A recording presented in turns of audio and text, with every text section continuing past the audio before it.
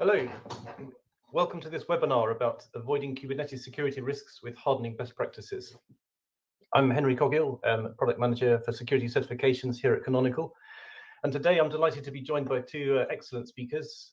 We have Alex Jones, who is the Director of Kubernetes Engineering at Canonical, and Lech Sandeski, who's the Product Manager for Ubuntu Pro. So let's have a quick look at the agenda for today.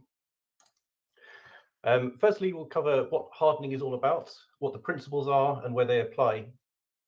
Then we'll touch on the CIS benchmarks, which are industry standard guidelines for hardening, before mentioning how the benchmarks can be automatically applied with the Ubuntu Security Guide. Then Alex will cover Kubernetes best practices, talking about micro-K8s and charmed Kubernetes, what security capabilities these deployments enable, before discussing security add-on components, including Trivy and Kubescape, and how these can reduce your security risks. Then Lech will cover how Ubuntu Pro underpins the security of the whole application stack with security maintenance guarantees for all the open source software that you need. We'll finish up with some Q&A, but if you have any questions as we go, please put them into the live questions section, which you can find under the platform links, and we can pick them up as we go and do the best as we can to answer them. Also, we've put some links and useful resources into the attachment section, which is the icon with a little paperclip next to it. So what's hardening all about? Well, with the ever-present threats of ransomware and data breaches these days, it's imperative to lock systems down to prevent attackers from gaining a foothold. So hardening a system means reducing its attack surface and implementing defense in depth, such that even if a weakness is found, it doesn't lead to a full system compromise. I mean, this is relevant for all production systems and applications that handle customer data and sensitive workloads. Some industries, such as the financial sector, have their own specific compliance guidelines, like PCI DSS, which is designed to, specifically protect credit card and debit card data. But these security hardening principles apply to any industry. If you're running a production system, you probably want to harden it. So each layer of the stack needs to be addressed to make it production ready and battle hardened. Because even if you have the most securely configured installation of Kubernetes, it could be completely undermined if an attacker can get a root shell on a server in the cluster, which means you need to address all the different layers of the stack.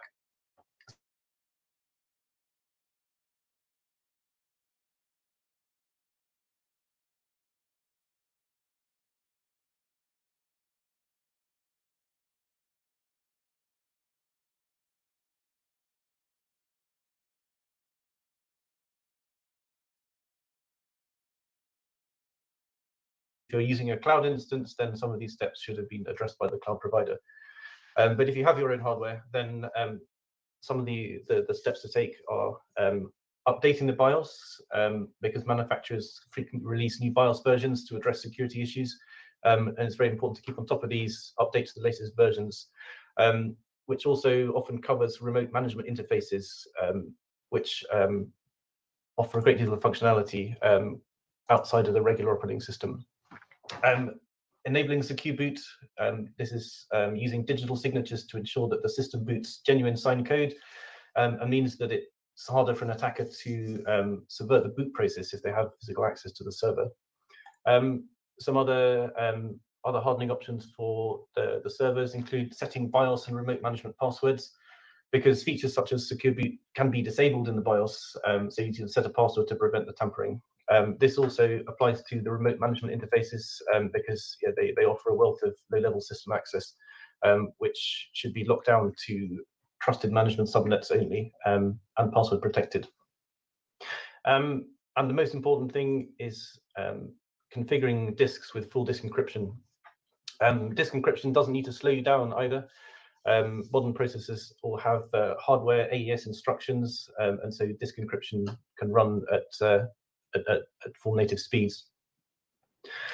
When it comes to the operating system, this is where you have the most options for hardening it. If you install a Linux system, it comes configured for a whole variety of applications. You don't know whether it's going to be used for development or for production environments or for just tinkering in your home lab. And so the default options need to be hardened. So the first step is to remove unnecessary and unused components from the system. Linux particularly offers a huge number of packages to cover a variety of use cases, but it's likely that the production system will only have a small number of critical workloads, and any package not supporting these workloads should be removed. Likewise, any default settings such as file system options, so taking read-write privileges away from directories and configuring systems to only allow access to the specific files that you need. This can also be enforced with AppArmor or SE Linux, which are mandatory access control frameworks, which specifically limit the privileges that a particular application can have. One of the very important steps about hardening any system is to configure logging and integrity checks. So any system and application logs need to be stored on a remote server to ensure that in the event of a hack, the attacker can't then delete the logs to cover their tracks. This is a critical step in forensic investigations, is to go through the logs. So all applications need to be generating logs. Kubernetes generates a lot of logs. You need to store these offsite or away from the systems. And likewise, file integrity monitoring. These packages are available with most operating systems, and you can set up triggers to alert you if any critical files change, which could be indicative of an attack in progress. And when it comes to software these days, it's absolutely imperative to keep software patched and up to date. The majority of system compromises occur because attackers exploit known vulnerabilities that have just not been patched. So it's essential that all these patches are applied quickly and ideally automatically. But Lech will talk a little bit more about that later. And then the application layer. Obviously, Alex will cover some Kubernetes-specific hardening steps, but there are some general principles that apply to any application, particularly web applications. It's vital to enforce strong encryption using TLS for web connections. You can get certificates for free these days with Let's Encrypt, so there's no reason not to be able to have strong encryption for all your connections. And for any applications that users log into, for administrators or users, reduce the privilege levels to the minimum required. Make sure that regular users don't have full admin access if they don't need it. And then when it comes to operational best practices, any organization, users come and go, people change roles, so user accounts need to be kept in sync with the organizational changes. If you check them regularly, audit the user accounts to make sure that accounts aren't lying around and people can't take advantage of them. It's also a good idea to regularly scan for vulnerabilities. You can use third-party scanning software, which can identify any weaknesses in the overall system integrity and look for vulnerable configurations and out-of-date packages. This is complementary to keeping the systems up to date.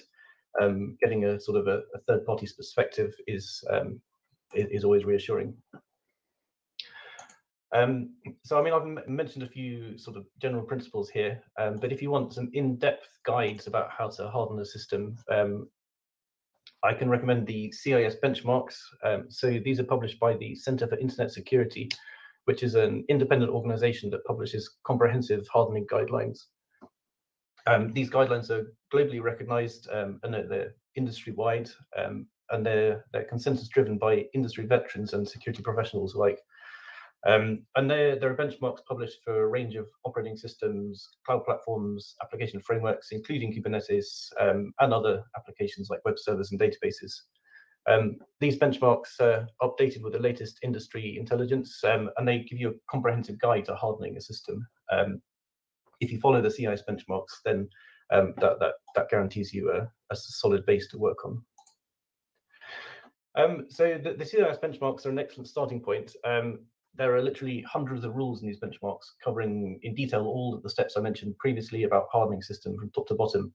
But it can be obviously quite a daunting and time-consuming prospect to tackle this in your environment. So for a canonical provides the Ubuntu security guide, obviously for Ubuntu systems. This is a tool which automates the implementation of the CIS benchmarks in one step, and it removes all the headaches of going through the hundreds of benchmark rules individually. And then once the system has been locked down according to the CIS profile, you can then use the USG tool to audit the system and ensure that the changes haven't been reverted.